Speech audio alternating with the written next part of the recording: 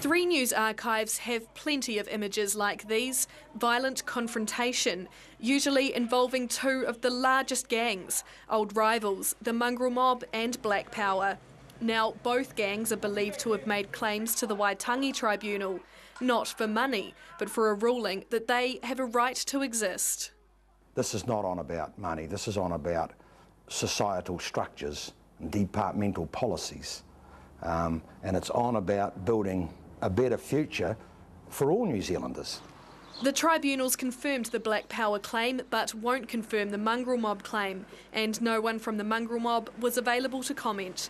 But 3 News understands the mob has indeed made a claim. The Black Power wants recognition by the state that it was forced to form because the state has failed Māori.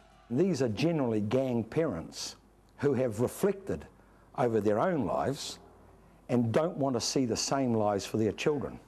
The government, though, says any such claims would be a joke and without basis.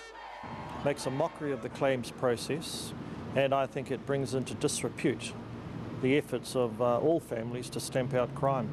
And Jones's view is supported by every other party in Parliament except the Māori Party. Its co-leader Peter Sharples says the tribunal is there to hear Māori grievances. He says it's supposed to be independent and questions why the government has taken such a hardline and public view on the issue. Rachel Morton, 3 News.